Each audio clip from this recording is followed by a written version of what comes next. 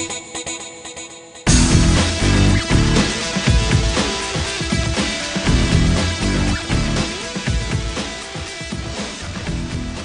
Mac, this is day 3 of your leopard hunt. We have good activity so far. Yesterday there was a big male at the bait. He didn't eat. We have about 10 pictures of him on the trail camera. That male is at least 140 pounds. But he didn't come back last night, so hopefully he will come back tonight. We'll see what the baits tell us tomorrow morning. So just tell me a little bit about your experience about practicing and what equipment you have for this leopard hunt. Tell me how ready you are. Okay. I picked for this leopard hunt a Matthews DXT bow, which is a bow that Matthews came out about 3 bows ago. One reason that I picked this bow is that it's short. The axle to axle length is short, which is good when you're hunting in a pop-up blind or any other kind of blind. It's not hitting the top or bottom, and you have plenty of room to maneuver with it.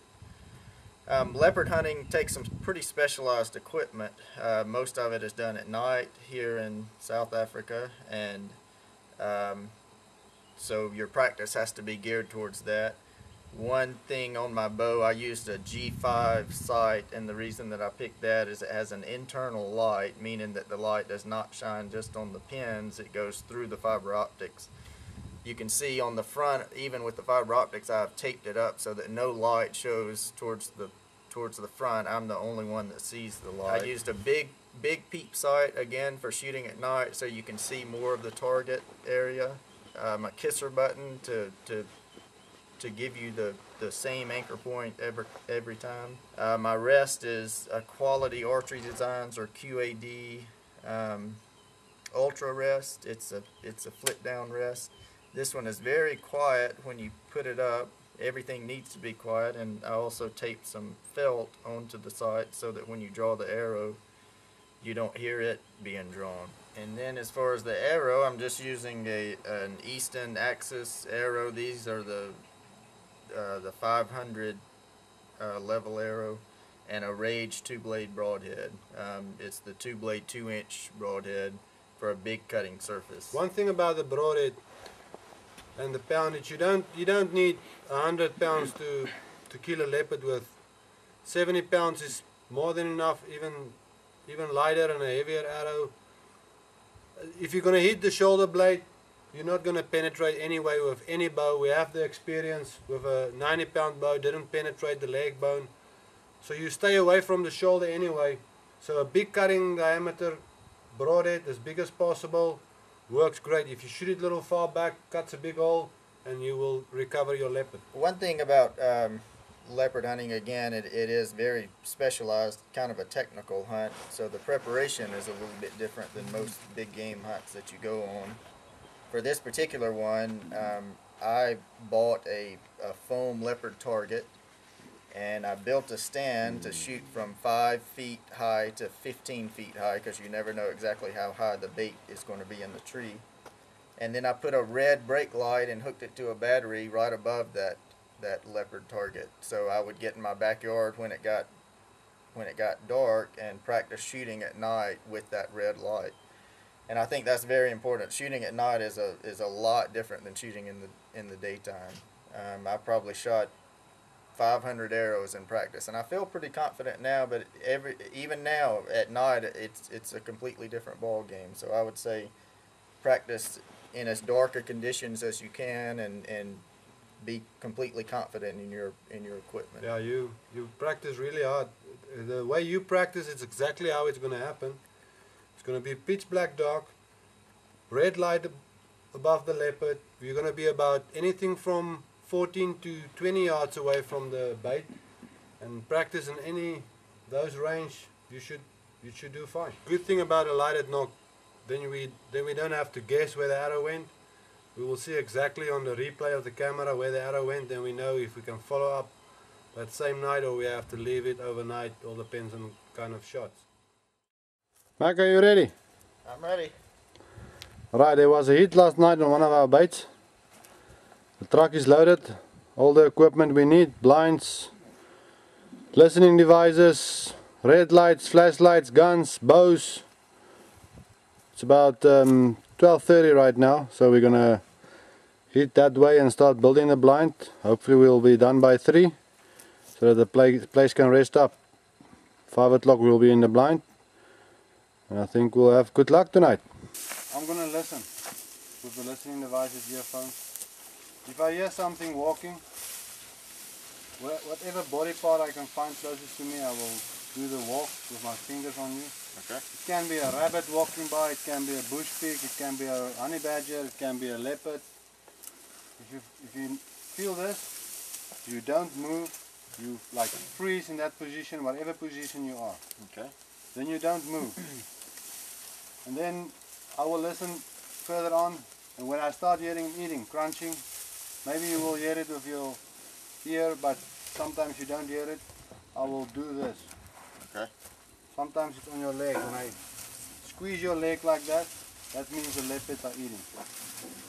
And then when I did that, then you come slowly up in your position, get your bow in your hand, knock your arrow, put your release on, you just wait.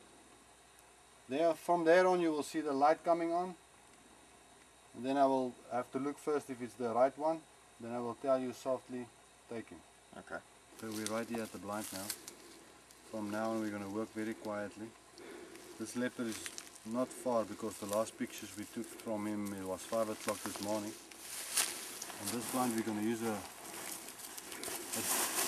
pop-up blind. It works very well. We're just going to brush it in and they won't even know this blind is here.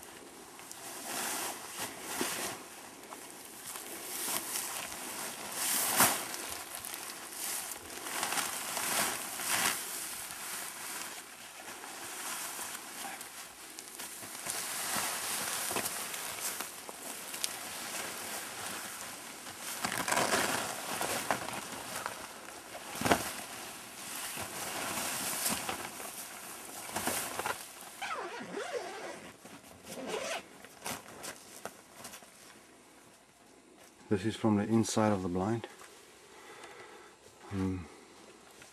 Videoing out of the shooting hole now. The leopard will be right on that branch there. It's going to be a little bit of a quartering away shot, almost broadside.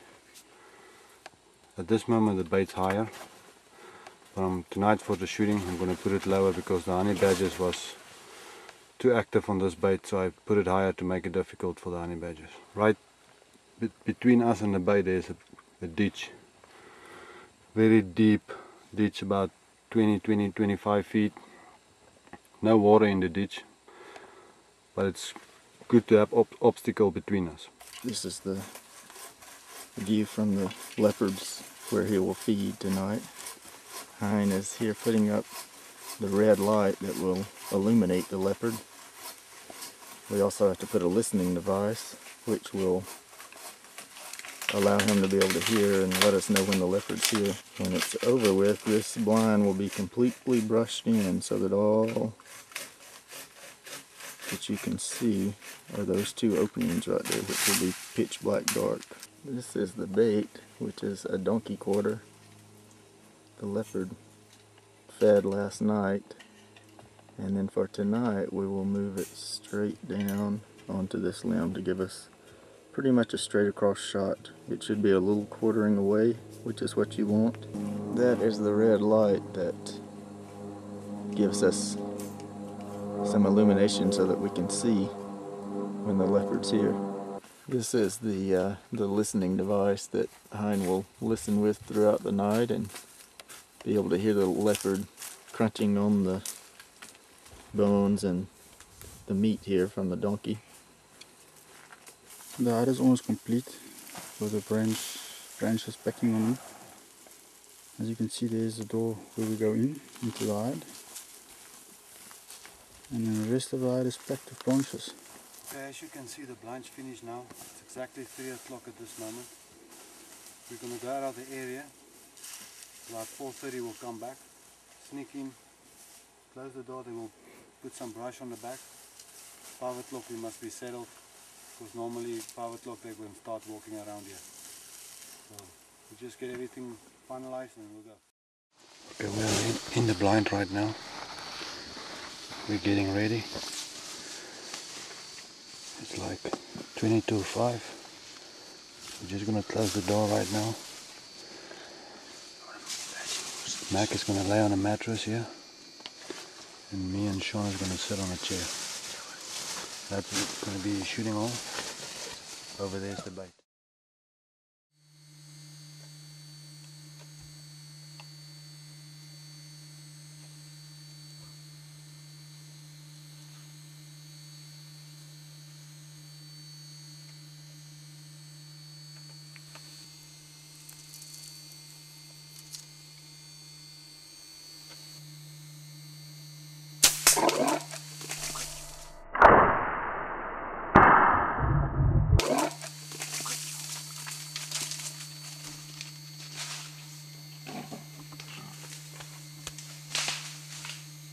It's 12:15. Oh my gosh. We were sleeping.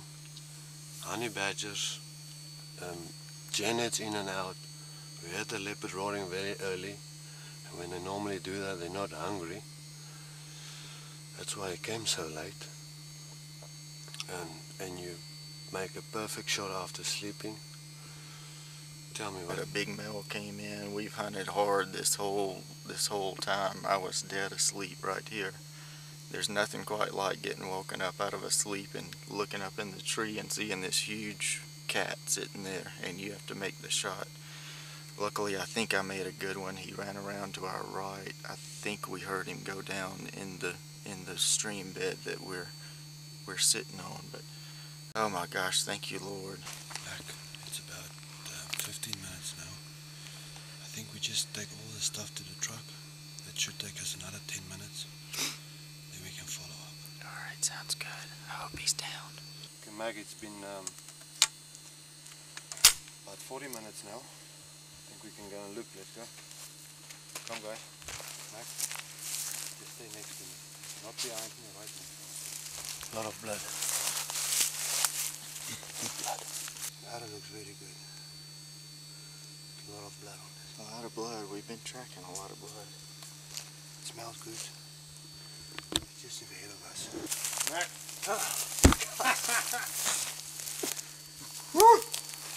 Very good. Very, very, very good. Look at his head. Sure, go for that.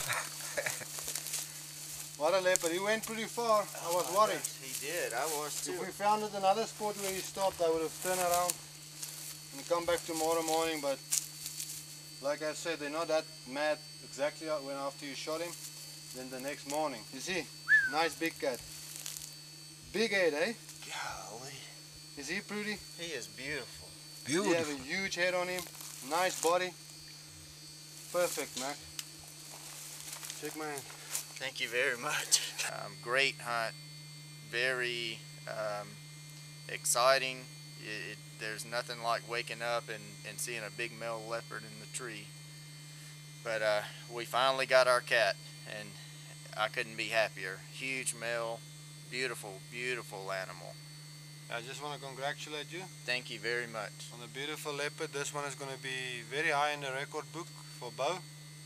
You make a perfect shot on him. Shot him far back enough. Stay away from the leg. The results was there. If it was like 8 inches behind the crease, it will give you room to stay away from the leg. And he only went like straight across from the bait. He went maybe 200 yards, but we took about 300 yards to get to him through rivers and things. But 30 minutes we found him after we shot him. 30-40 minutes. And once again, congratulations on this beautiful leopard. Thank you very much. I couldn't be happier. He's a great trophy.